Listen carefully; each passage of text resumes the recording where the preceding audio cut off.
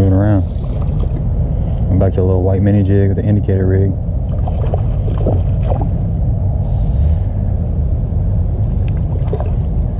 Decent little trout.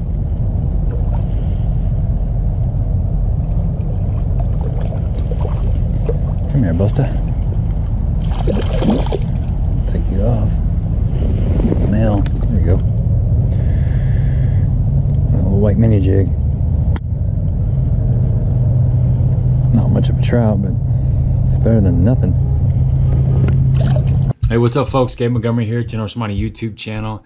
And today we're gonna do something just a little bit different. We're gonna go do some trout fishing. It's winter time, and most places have like an urban trout fishing program where the Department of Conservation does a little winter trout stocking program, and it's a great opportunity to catch fish when the water's cold and the other fish are not biting, because everybody knows that the bass fishing, the crappie fishing, bluegill fishing, all that stuff gets a little bit tougher in the wintertime, but the trout seem to have a really good tolerance for cold water, so it creates a great opportunity. Way to find out if your city has these is to get on the Department of Conservation website and you can look it up. Most bigger cities will have some kind of winter trout stocking program, and you can find those lakes, go out and try them. And I'm gonna get out in the water. I got a few hours. It's something I kind of like to do if I don't have enough time to hook up the boat and go to the lake. If you're new to the channel, please subscribe. Give me a little thumbs up if you appreciate the content. So let's go out there. We're gonna try to catch some fish, and when I get back, I will let you know on some of the baits that I like to use when I'm trying to catch these winter trout. We got overcast conditions out here today, so we're gonna start out with this black and yellow 64th ounce marabou jig. This is what I like to start out with on overcast conditions. Got a little football indicator, and we got 5X tippet. See if we can get a bite. We're gonna try this for a little bit, and then we're gonna start stripping a woolly booger of some sort.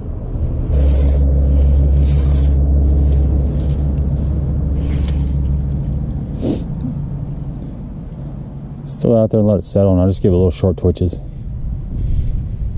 Just watch that indicator. It's really cold out here. It's like 29 degrees. Got a little bit of a wind chill. Just give it a little short twitches. I'll get out there in the wind, you can just kind of let it drift. But in this slack water like this, you want to give it a little short twitches and just let it sit for 5-6 seconds.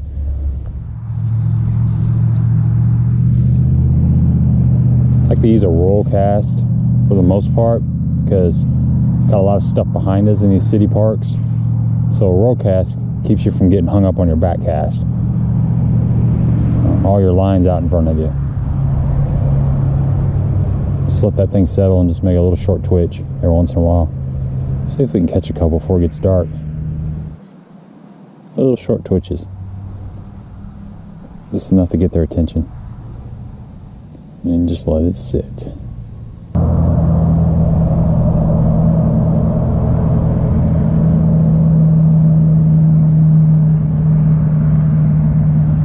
There you go. Fish on. There you go. Just like that. Nice trout. Just take your time. It's a pretty good fish. Pretty good fish. On that black and blue, or black and chartreuse, black and yellow marabou jig, 64th ounce.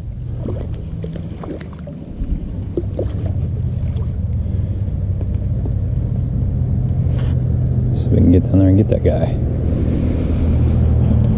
Just your typical stock of trout in these parks. There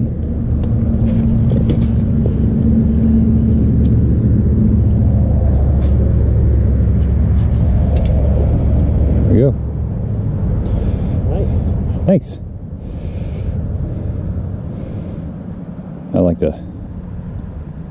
I can mouth them with these gloves. They got sharp teeth, so that's a little guy, but it is a bite. Got a lot of little teeth in there. You don't want to grab these without gloves on. So we'll throw it back, see if we can get another one. Just give that little indicator a little twitch every once in a while and just let it sit. It's starting to snow out here, folks. And it is very cold. And these fish are definitely in areas. They're in little schools, so if you're not getting bit in an area, got to be mobile. Got to move around. Just cover little stretches. Just keep covering water, and eventually you'll find a little group of them that are willing to bite. Come on, fishy, fishy. Whew. Hands are getting numb. I know there's more in this area. Seen them up here working on top. The thing that's really nice about these trout is they'll bite throughout the whole winter. It's just a matter of finding out how deep they are. You keep adjusting this indicator.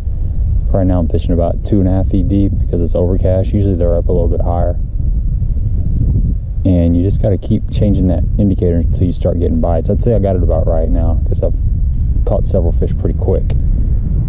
But these continue to bite all winter long, where your bass and your crappie and your bluegill really get slow this time of year, but the trout seem to like this cold water. That's the nice thing about this opportunity that we have with the winter trout stocking program. Start getting ice on my guides.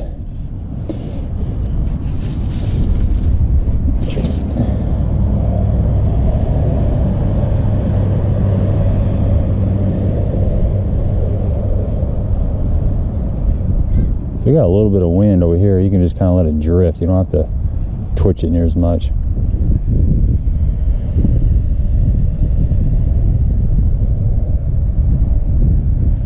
There he is.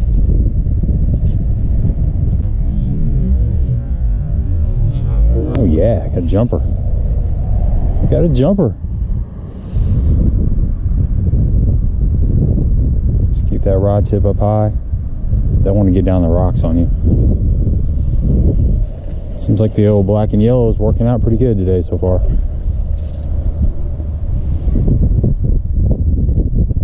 I keep the ice out of my guides.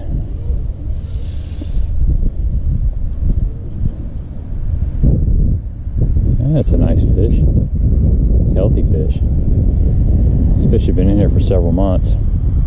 You know, this starts in early November. It's catch and release until the 1st of February. So most of these fish have been caught by now. Beautiful fish.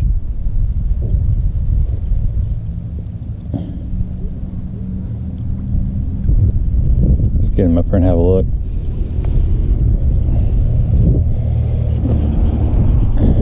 It's like a male, big old mouth. There we go. Same thing, a little black and chartreuse jig. There we go. Nice fish. Look at the mouth on that thing. Let's throw him back. Most of the time, you just take your rod, put it in the water, and shake it out. You get that ice out of there. And then I just like to tap the rod like this and get that excess water off there. It's usually enough to get you by for a cast or two. You might have to just continually do that throughout the day. It's just part of it. Just making a little roll cast out there. And repeat.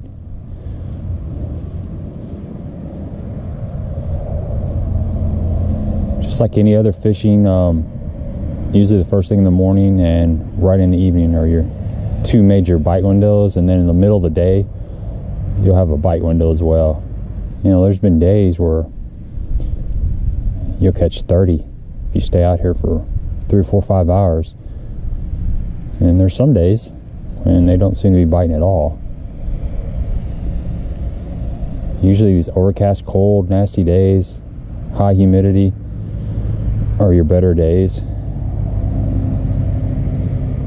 You know, trout are visual feeders, just like most game fish. And they seem like they can see a little bit better than a lot of your fish. So when that sun's really high and it's a bright, clear sky, it's a little bit tougher to catch them. And on these cloudy days, they're typically a little bit more aggressive. This is not a deep pond. We're fishing right now probably 6 foot of water maybe. Got about 2.5 foot of line below my indicator, so we're fishing about 2.5 feet deep. You see how that wind is just kind of carrying that float. You don't really need to do much. You just kind of let it ride. These fish are just set up in the current and it'll just drift right to them. You just let it go. Let it drift. I mean, every once in a while you might want to pop it a little bit. There we go. Just like that. Boom. Knew there was more in this area.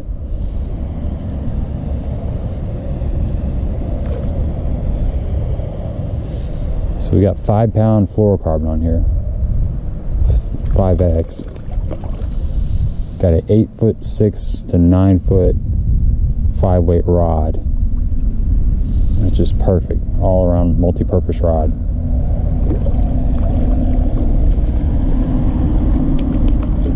Pretty game fish, even in the cold winter. This water temp's probably about 37 degrees.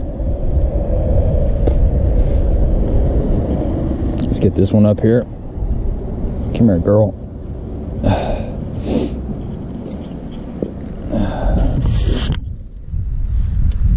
There we go, another one. It's fun, it's a lot of fun.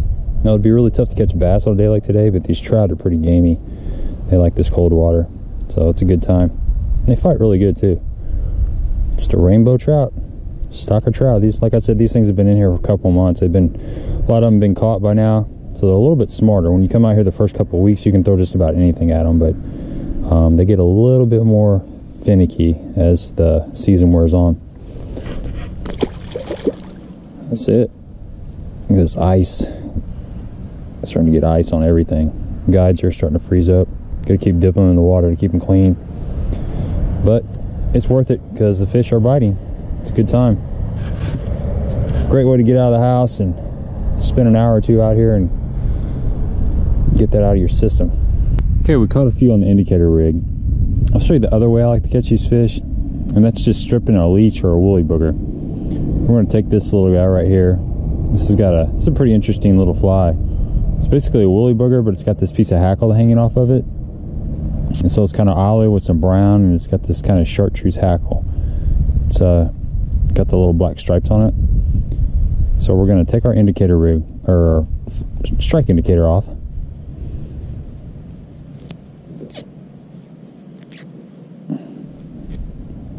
Take that off.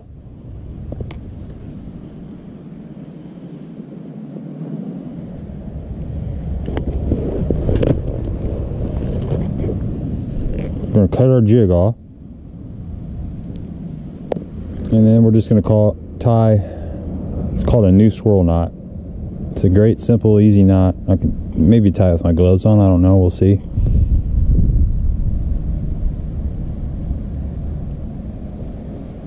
Just come through the eye like that. Okay, so you got the line right here, and you just make a little loop. Put your tag line behind your other line like this. Come around the front of it and go back through this little loop right here. Kind of pinch that, and then just pinch the line off right there, and you're making like a box knot, right? So this is what you're looking at. Just pull that tight and moisten it, and then take your fly, run it right through this loop.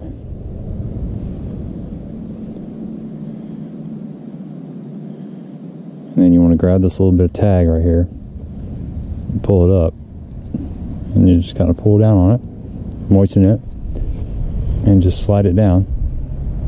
I like to grab this tag again, just kind of pull it tight. That's called a new swirl knot. Learned that from Doug Swisher. It's a good knot. Caught some big fish on it. Simple, doesn't look like much, but it works. And you're going to trim this little tag off. And we're going to throw this thing out and start stripping it, see if we can pick up a bite or two before it gets dark. Pretty straightforward. This just sinks really slow. It's got a little bit of weight in the front. It's going to fall about, I don't know, about a foot every 3 seconds, maybe, something like that. All right, that was a lot of fun. I mean, it was cold out there. It was 28 degrees. I had a little bit of wind chill, a lot of ice in my guides. Made casting a little bit difficult, and staying out there a little bit difficult. Hands were kind of numb, feet were kind of numb. But we caught some fish, had some fun. It's great to go down there to the park if you've just got a few hours, don't have enough time to actually hook up the boat and go travel to a lake somewhere. I love it. Most of our damage came on the little marabou jig. Something I kind of start out with a lot of times is an indicator rig, and we'll talk about some of the flies. But indicator rig is just using this little strike indicator. This is a little football indicator. It's got a little slit in it, and it's got this rubber insert right here, and you just put your line in the slit and you just turn this little piece of rubber and it just stays hooked up to your line. The main thing to remember with the indicator rig is you got to figure out how deep the fish are suspended. I typically start out about 3 foot. If I'm seeing a lot of fish rising on the surface, I'm gonna go to about 2 foot, see what happens. If I'm not seeing a lot of activity, and I'm not getting bites, I'll drop down a little bit deeper. So I usually start out with 3 foot, and I'll go 4 foot, maybe 5 foot. Usually that's gonna get you some bites, somewhere in that range. The water that I'm fishing in is typically, I'm not throwing deeper than probably 8 feet at the deepest. Trout are real visual feeders, and you always want that bait to be right above them, and they'll come up. They have no problem coming up 2 or 3 feet at all. This is a 64-ounce marabou jig. These are available just about anywhere. These are just cheap Bass Pro Shops. If you got a fly shop around you, go in there and ask for these. Chances are they're going to carry them. This is a really good bait to start out with. I like this on overcast days, and really anytime, you know, any conditions, you can get some bites on this. But I keep it really, really simple as far as this, these stock trout. This is not super technical like it would be if you're out on a natural stream, say Colorado, Montana, Wyoming, you know, any place that's got trout that have been introduced years ago and they're kind of native. These are stock trout, and they do get a little bit smart when they first put them in there. You can catch them on anything, but as time goes by, they've been caught and they get a little bit more finicky. But this little black and chartreuse jig is really, really good, and I'll actually pinch a lot of this off. And you don't want to cut it off with scissors. You just want to take it and kind of just pinch and pinch and pinch, because you want it to look natural. If you just chop that off, see how squared off that is? That doesn't look natural. If you just pinch and pinch and pinch, it gives it more of a natural look. That's how I would thin this down. That's a little bit too long because they try to actually come up and grab that, and you won't get a hook in them. So I'm going to downsize that a little bit, and that way they can get it all the way in their mouth. This color and brown and white. So 64th ounce is what I typically go with. It's great on a fly rod. And you can throw this on a spinning gear too. Same thing, just get you a small float, small bobber, small strike indicator, and you can tie that on there. You'll be able to cast that out. And if you guys are spin gear fishermen, little small jerk baits, little rooster tails, little small like wacky rigged worms work really good on these trout, especially when they first put them in there. You can catch them on just about anything you want. Little bitty baby rattle traps, little blade baits, little spoons, any of that kind of stuff. But as it goes on, they get a little bit more tough to catch. And this little indicator rig with a little marabou jig is the way to do it. With the indicator rig, another bait that I love to throw is a little mini jig. These are really good fish catchers right here. I typically go with white or pink, and sometimes I'll go with a brown. But this is about a 1/64. This might be a 1/80th. So I'm 1/80th, 1/64, somewhere in that range. And that's really all I throw on the indicator rig. Usually the little marabou jig or that little mini jig is going to get you some bites. Now when I switch over to stripping, I'm going to be using some kind of woolly boogers. The one I usually start out with this is about a size 12 beadhead woolly booger in black. Really small, finesse little bait. And it's just got this hackle collar here. You know, it's just a standard woolly booger pretty much. Great bait. And I'll go with this color, or I'll go with something that's kind of the olive color, you know, kind of natural. That's usually the two colors, or brown. I'll mix in a brown in there, but some form of a black, olive, or brown usually gets you some bites. Another bait that I'll throw stripping as well is a little leech. This is kind of a mohair leech. It's got that really fuzzy material on there. It's a little slimmer profile. It's got the marabou on the back. But this little leech in some sort of brown or olive color will get you some bites. And then one more bait that I'll throw, and I threw this today and I had a fish hooked up and ended up breaking it off. This is a little fly that my buddy Ken Minter tied up. It's just got some like cream colored hackle on it. It's got a little bit of, I think that's peacock there on the back, peacock body, and just a beadhead little fly on a little, kind of like a little scud hook. It's probably like a size 16, I'm thinking. But this thing thrown out, you let it sink and you just strip it really, really slow along the bottom. It's actually bumping on the bottom. Those fish that are down there deep, they'll suck it in. Winter trout fishing is a lot of fun. It's a great opportunity. Like I said earlier, get on the website, Department of Conservation, see if you have any opportunities in your area. Go out there, keep it simple. As far as if you want to get into fly fishing, You don't have to go out and buy a really expensive outfit. There's a lot of places out there that offer fly rod and reels for 125 bucks for the combo. Usually I'd recommend like an 8'6" to 9' 5" weight rod and floating line, you know, some kind of high vis floating line. A pond is a great place to learn because you don't have any current to contend with. It's not moving water. You can make a cast and let it sit, and you don't have to worry about the current taking your bait down and getting all hung up. Best place to learn is actually a farm pond where you don't have any trees behind you at all, just an open field, flat. You can make your cast. You don't have to worry about getting caught up on your back cast. The roll cast is something that I use a lot because the lake that I'm fishing in, there's a walking trail around there. Got to be careful on that back cast because you could hook somebody that's walking behind you. You definitely don't want that to happen. There's pine trees back there and stuff. So that roll cast is nice. It keeps all the line out in front of you. You can still get your bait out there really, really far. But there's several videos on that. Look that up if you want. And if you just want to go take your spinning rod, go out there. Just a 6 foot, 6.5 ultralight, 4-pound test will work great for you. You can do the indicator rig with a spinning rod. It's probably can't do stripping the woolly and stuff, but you can actually put that woolly burger on an indicator or on a bobber or a float and catch fish. I do that all the time too. So that's all I got for you. Appreciate you checking this out, and until next time.